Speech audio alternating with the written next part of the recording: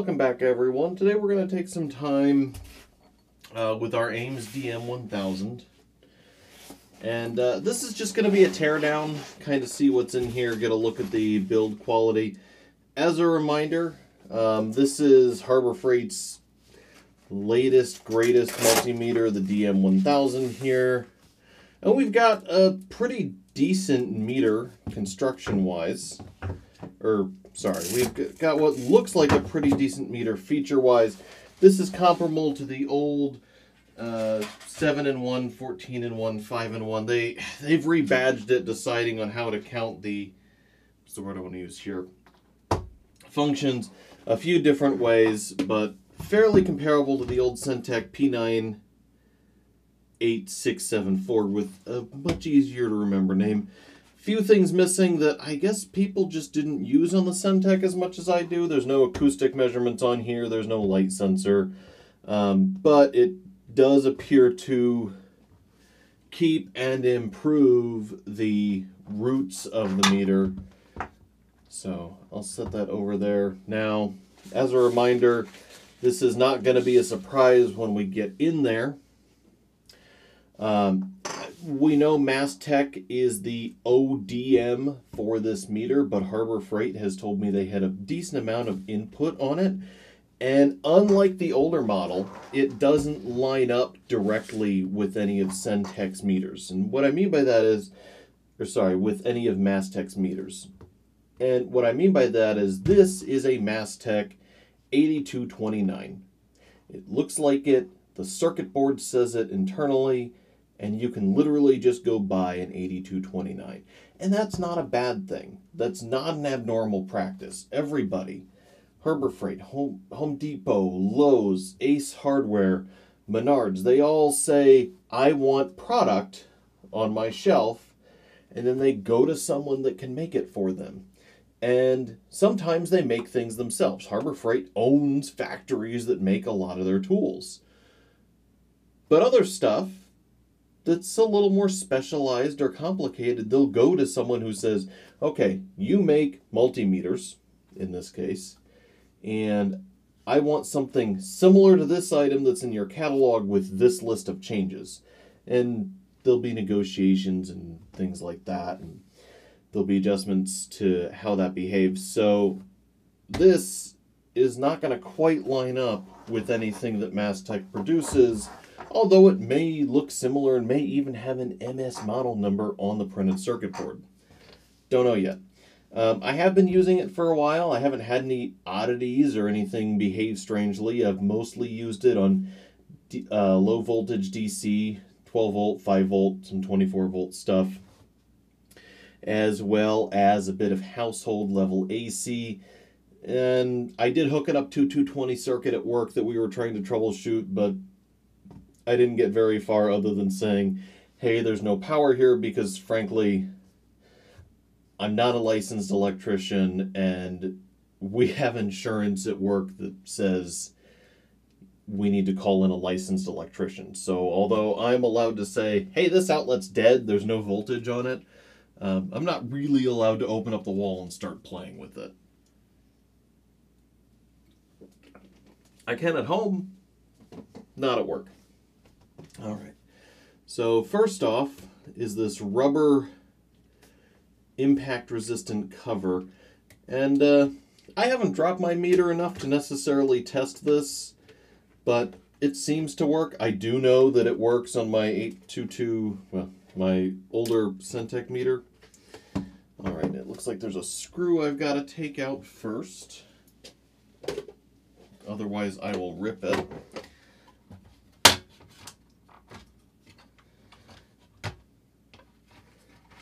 I'm going to go ahead and use Warrior 19-in-1 screwdriver set. Alright, so that comes off. And then there's that, which exposes the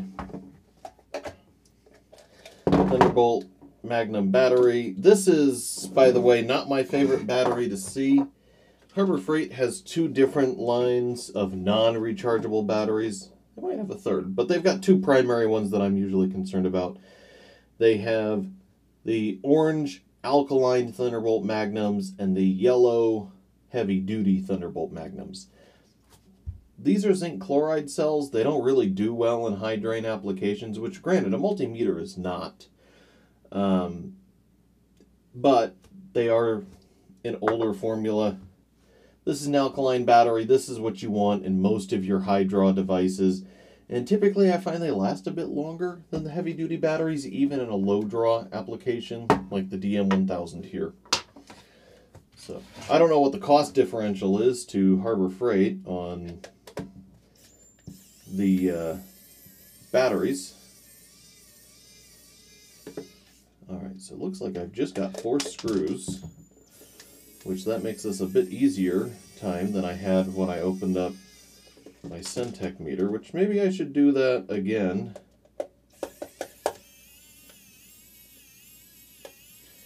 Just as a comparison point. So there's a 5th screw here, which I don't know. Ah, okay. So that hides not 1, but 2 fuses. So we've got a 10 amp fuse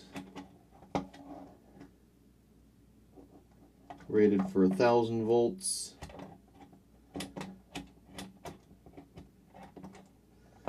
And this one is not marked, but that says 600 milliamps at 1000 volts. So we've got 1 high power fuse, 1 low power fuse, which is actually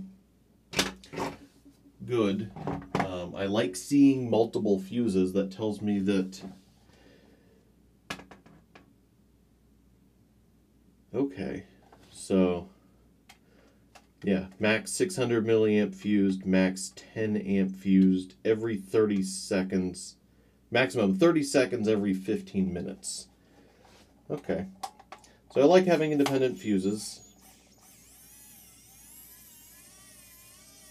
I also like that they're relatively easy to get to. 2 screws to get to the fuse housing, although I didn't take them off in that order.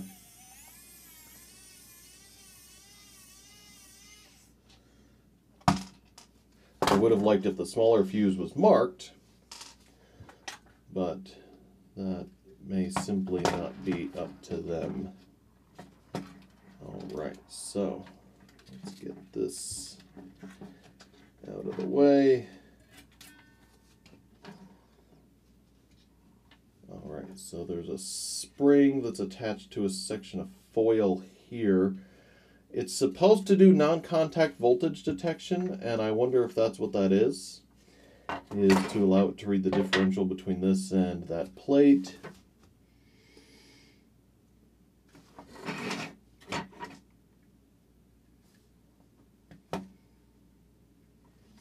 Alright, so I see a couple of things. As I see the current path that this takes goes directly through that fuse and then jumps through not necessarily as large of a wire as I would like to see, but a pretty hefty size wire with a second layer of insulation. So if you have 10 amps jump through this, it is not just relying on the printed circuit board. There's actual dedicated pathing for that. I see we've got a little speaker there, which I've heard it make a couple of beeps, so no surprise there. Actually, before we get on here, according to this says it's an MS8251 version B, which I don't think quite lined up. It looks really similar, but not quite a dead match.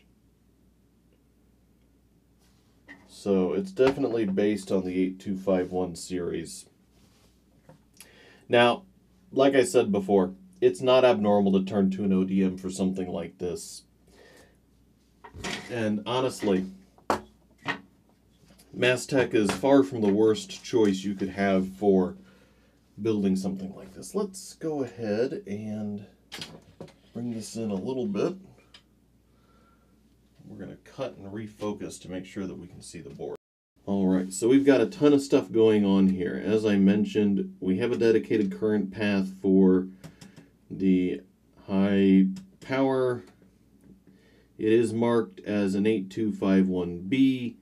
This particular board says it's revision 1.0, 2016-0829.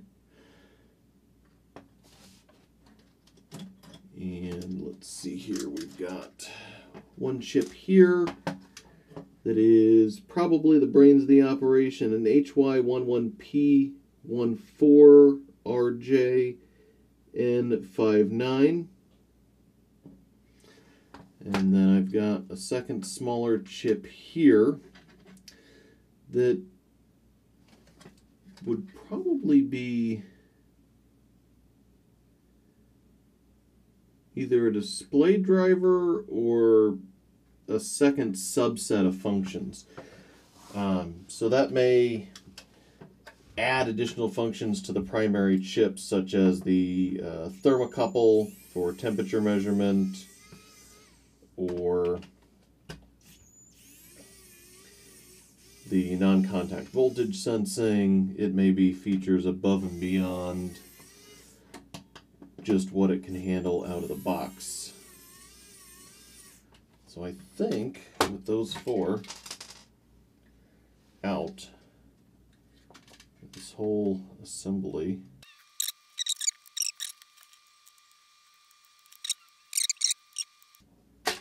there we go. It was the actual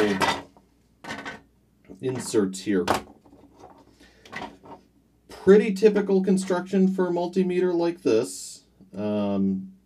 We've got this contact pad array and a rotating dial. Now, one thing I did not anticipate seeing is that this has a pair of springs and ball bearings that go in like that. And I popped one of these out, which is bad, since I don't really know which one I popped out. I don't like this particular assembly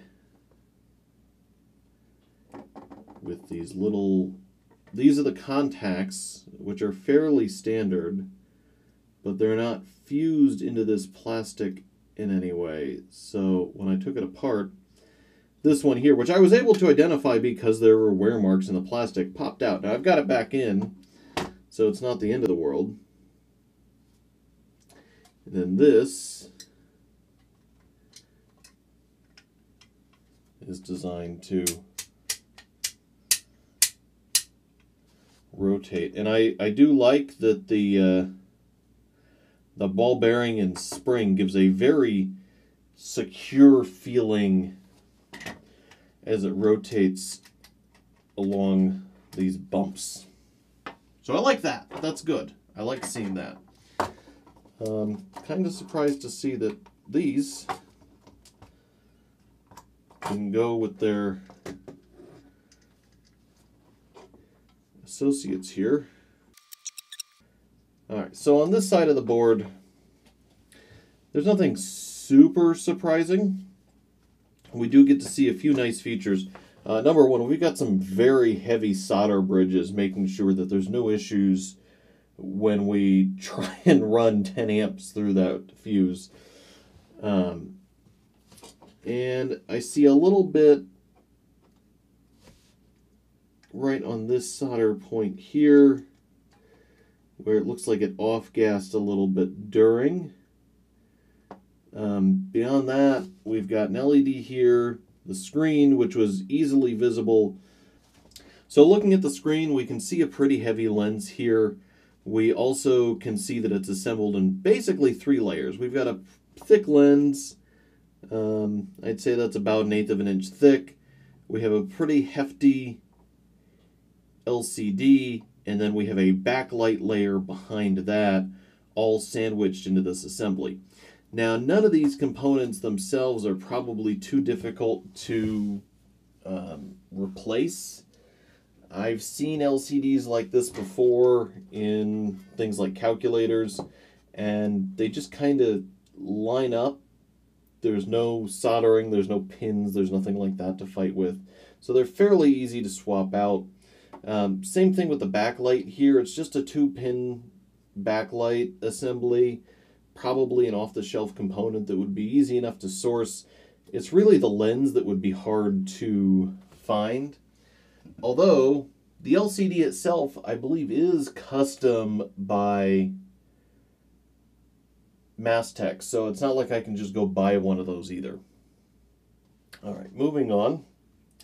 Pretty typical button contact membrane here. I do like these contact pads. These are very fine multi-gap contacts. The one thing that I don't see in here that if you were to purchase this and go through with the disassembly that I might encourage end users to add is I don't see any dielectric grease on the dial here, which means that should a corrosive material get through the housing of the meter, there's a good chance, and this is actually the typical failure point on a meter this style, is that it could corrode these pads or these fingers and cause them to not make contact properly. And usually the giveaway, if that's the solution to, the failure of a meter, is that if you sit there and you wiggle the dial back and forth a little bit, it'll start to work again, and it'll work right for a couple of days, couple of months even, and then, it sits in the box, maybe it gets humid on one day, corrodes again, and then it's dead. And you fiddle with it, and it suddenly works again. So I would like to see some dielectric grease on here. I don't think there was any on my 8229 either, but I don't typically go into any kind of high corrosive environments, so that's usually not an issue for me, at any rate. So let's talk for a second about what I don't see and what I do see on the back again. Older meters. My Centec meter, some cheaper ones I've worked with, generally older designs. You would have trim pots on the board. And the purpose of those trim pots would be to calibrate the meter.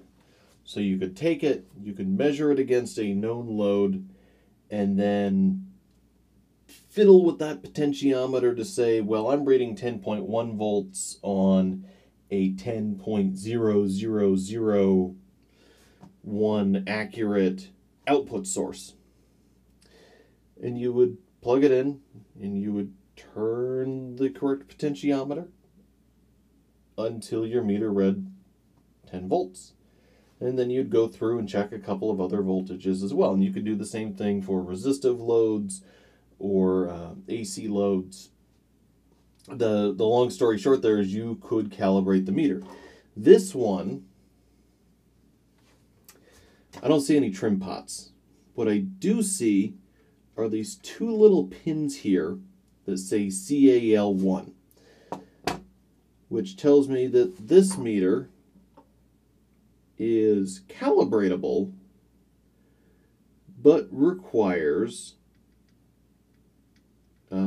higher end equipment than you would have needed for one of the older ones. Now, whether or not that's good or bad is really up to the end user. From my standpoint, I don't do anything sensitive enough that I've needed to calibrate one of my meters most of the time. And if I did, I probably wouldn't calibrate either of these. I'd probably calibrate my bench meter, which is built the old-fashioned way with trim pots. I'll reassemble it off camera. The DM1000, I don't have any trim pots. If I wanted to calibrate this, I'd have to pay someone to do it. And I just don't know how much that costs. Let me look it up. Yeah, so calibration prices I'm seeing are kind of all over the price. A basic meter like this, the best estimate I can see is that Fluke themselves offers calibration for similar meters in about the $80 range. I haven't seen anything particularly egregious with this. That said, not sure I'd go spend 80 bucks to calibrate an $80 meter. It just economically doesn't add up. The older method was easier to calibrate yourself.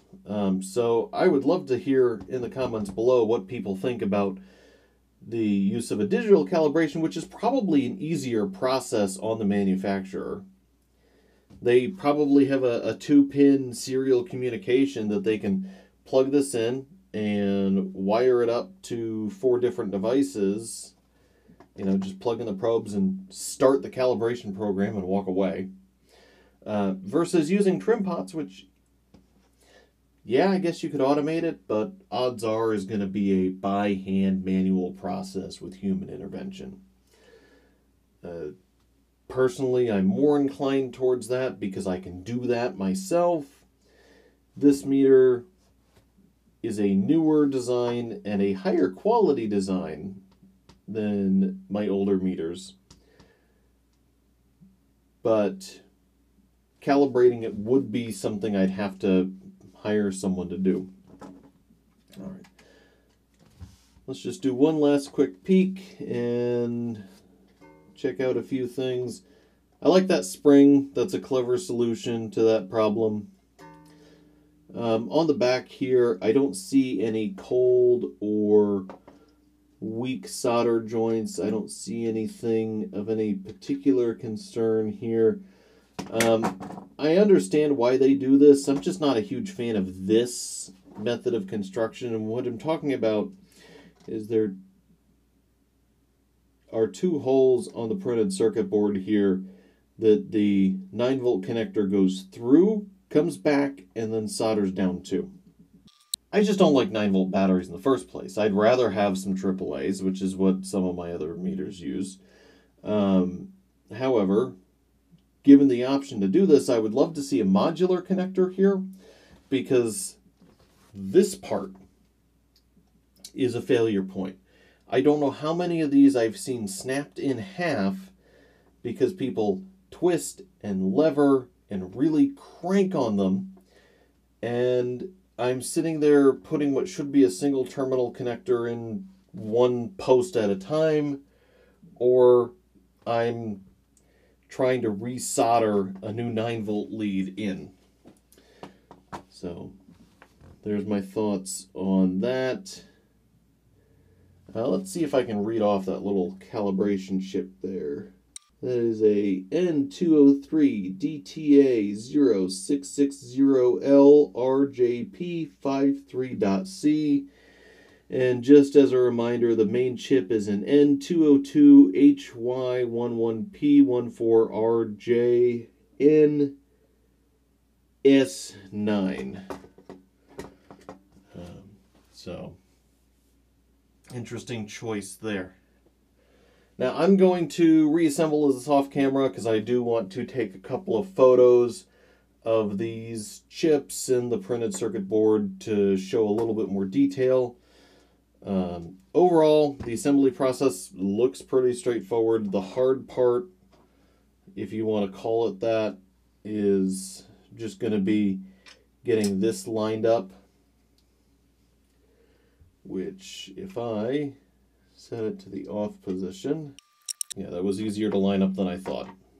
So it'll just be setting this back in. I know that I need to put a little force on that, and then these screws are going to wiggle a little bit when I go to put them in, but they shouldn't be too bad. All right, folks, that is the Ames DM1000. Overall, this looks like a well-built meter. I haven't had any issues with it. There's a couple of fit and finish or tweakable things that I would like to see addressed. Number one is that I wasn't supposed to get a thermocouple that said MS3204. I was supposed to get one that said Ames or Harbor Freight or something of that nature. Honestly, somebody just grabbed a bin of the wrong thermocouples when they were putting these together. Beyond that, I'd like to see these replaced with an alkaline battery. I haven't had great experience with the heavy duty. Zinc chloride can be a leaky mess when they fail, although alkaline can too. I just don't like 9-volt batteries in general, so you're never going to make me happy. Even if they had included a fancy lithium one, I'd still go, why do I have this? Why don't I have AA's or AAA's?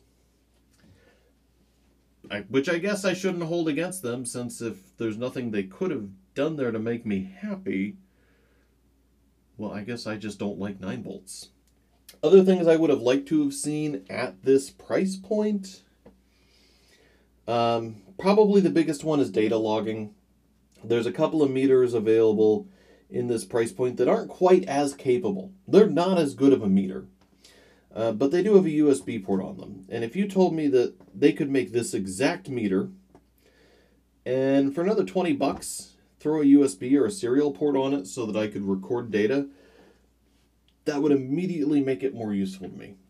The reason I have the bench style MS8040 is so I can plug in its serial connection and record temperatures. So I do have a Bluetooth handheld meter, which is ironically also a Mastech OEM, although it's by a different vendor. It doesn't do the data logging side, it just reports a single temperature. So there's give and take there. Personally, giving me a USB port would be the best thing they could do. All right. All that said, as always, I do want to say Harbor Freight sent this meter in for a review. I promise you guys, I'm not being nice to this thing. I'm just being fair. This is an $80 meter. I could tell you everything that it doesn't do that an $800 Fluke does. That's not the person this meter's for. This meter is for people like me, probably my average viewer, maybe a little bit beyond some of them, who need a meter that will read AC voltage, that will read DC voltage, that isn't going to be an issue if I'm working on my car, my house, and sometimes my computer. There's no reason I can't use this to check my PC's power supply.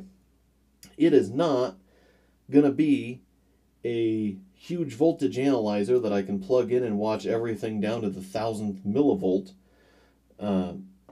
as it runs in real time. Those are $10,000 pieces of equipment in some cases. This is a general, all-purpose, I'm going to say contractor grade meter. And what I mean when I say that is the person who's installing a furnace, installing an air conditioner, water heater, normal household, homeowner level appliances, and entry-level commercial stuff, this is going to do all the things they want. It's got a thermocouple. I can throw it in the furnace and see that, it's running 100 degrees too cold because there's a clog in one of the nozzles, so it's not heating up as much as it should, or my hot water is only heating to 90 degrees because my water heater's electrode is not right. It has non-contact voltage. It has frequency. I can see if I'm getting 120 volts at the wall. I can see if I'm only getting 50 hertz instead of 60. I can do all of the stuff that I need to troubleshoot all the electronics in a home without issue. The guy who's installing a generator in a hospital that costs a six-figure number that is the size of your house is not who this meter is for. Although, frankly, I've seen those guys use this one, and the only thing they told me it didn't do was 3-phase rotation. So it's all about picking the right tool for your job. You can tell me in the comments, and I'm more than happy to see them. Well, hey, this one's better, or, well, it doesn't do this thing. And I'll make sure to poke at those when we do an actual, test on this. I took it apart. I haven't tested anything on camera. Although I have shown it on camera using the thermocouple, benchmarking thermals on mini PCs and devices of that nature. So anyway, once more, we're just trying to frame it for the right user. Frankly, I actually like the older model better because it does a couple more environmental features that the new one doesn't. But that's just me being old and stubborn. I want to thank, as always, anyone who uses our Amazon affiliate links or helps support Pocketables by subscribing or on Patreon. It is support like that that helps make videos like this possible. I want to thank Electrix for providing our opening and closing themes. And finally, thank you for watching.